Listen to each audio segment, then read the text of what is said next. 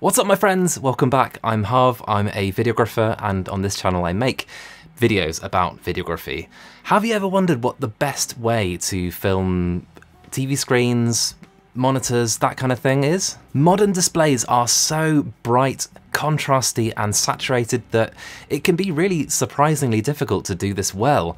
But don't worry, Harv's got your back. I'll show you how I went from this to this.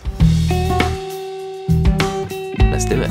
I now have a non-profit Patreon for this channel, the idea being that any funds from Patreon I put back into the channel, I buy equipment and then I give the gear away to you guys. So if you find this video helpful and you're into gear giveaways, do check it out. It's inexpensive to be a backer, just the cost of a cup of coffee. All the details are in the description box below. So here's what I started with. I placed the camera with very little care, and as you can see, the image of the TV screen is actually too bright. There's no balance between the room brightness and the screen brightness. It's just not that inspiring, it doesn't look that sharp.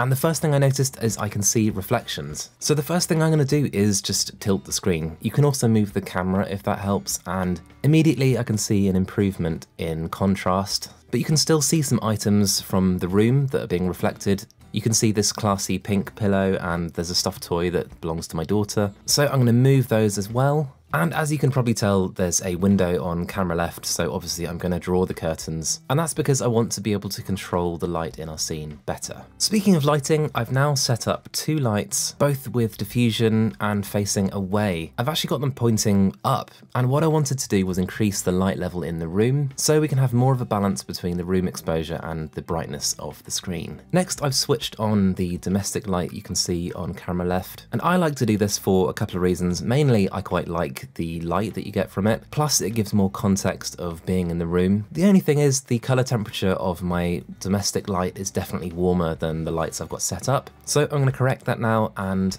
just make the video lights a little warmer. I've gone to around 3300 Kelvin just to give it that sort of warm white look. I want it to be sort of an inviting scene, and I don't want there to be a really obvious difference in color temperatures between the domestic light and my video lighting. I want it to blend a bit more. Next, I've stopped my lens down a little bit to around f3.5, f4, and this is mainly to have more depth of field, to increase the depth of field. I need to do that because the screen is on a bit of an angle, and I want more of it to be in focus. It'll just look more detailed. Our exposure was looking a little bright as well, so I have corrected for that. Next, I've switched to manual focus, and the reason I've done this is because previously it was on autofocus, and all of the time it was detecting my eye on the screen, and this of course is quite unpredictable. It creates little pulses in the focus, and I definitely don't want that. So I set the focus for dead center down the middle of the screen. That way I can have more in focus.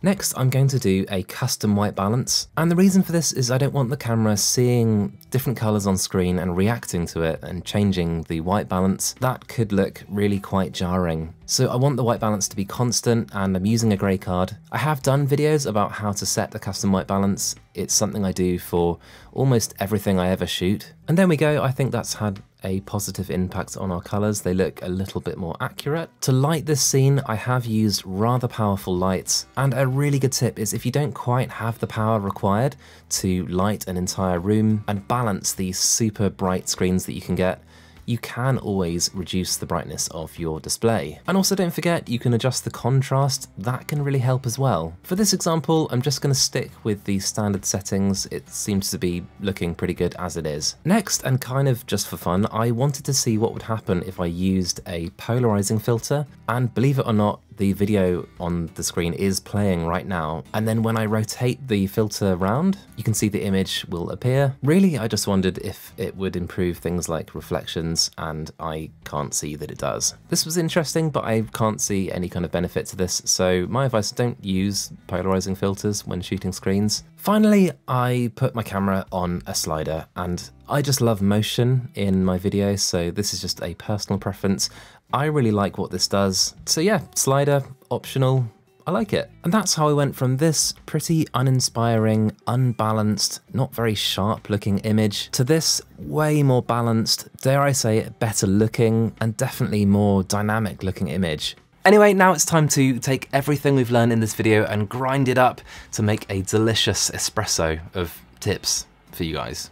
To sum up, deal with reflections by either tilting your screen or moving your camera. Basically, fix it in camera and don't try and fix it in editing. Use lighting to bring the ambient light up and balance the screen and room lighting. I like to leave domestic lights on. Of course, this is a personal preference, but they do add nice light, but also some context. I recommend always using manual white balance on your camera and never auto white balance. This way your colours stay constant regardless of what the image is doing on your TV. Bear in mind if you're using something like an iPhone, it's always in auto white balance unless you're using some sort of specialist app. I prefer to stop the lens down a little bit. A deeper depth of field is often useful for filming TVs so that everything looks sharp and nice. If you need to, you can adjust your TV's brightness. This is especially useful if maybe you don't have the power of lighting needed to balance the brightness of your screen with the lighting in your room. I definitely recommend using manual focus. Actually, I consider it essential because with things like face detect, it can get very unpredictable. I tried it with polarizing filters, and whilst I quite like the result, I don't feel like it's necessary, so maybe it's worth experimenting, but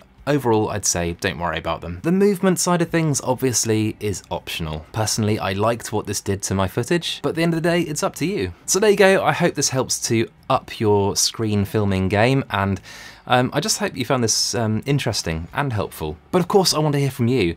What did I miss? If you can think of anything else, any pearls of wisdom, let's load up the comment section. After all, this channel has always been about learning and sharing. I've now made hundreds of videos about video and audio on this channel, of which YouTube has recommended this video for you to watch next, and the one underneath is my most recent upload. Until next time, let's help each other out and shoot better video. See you guys.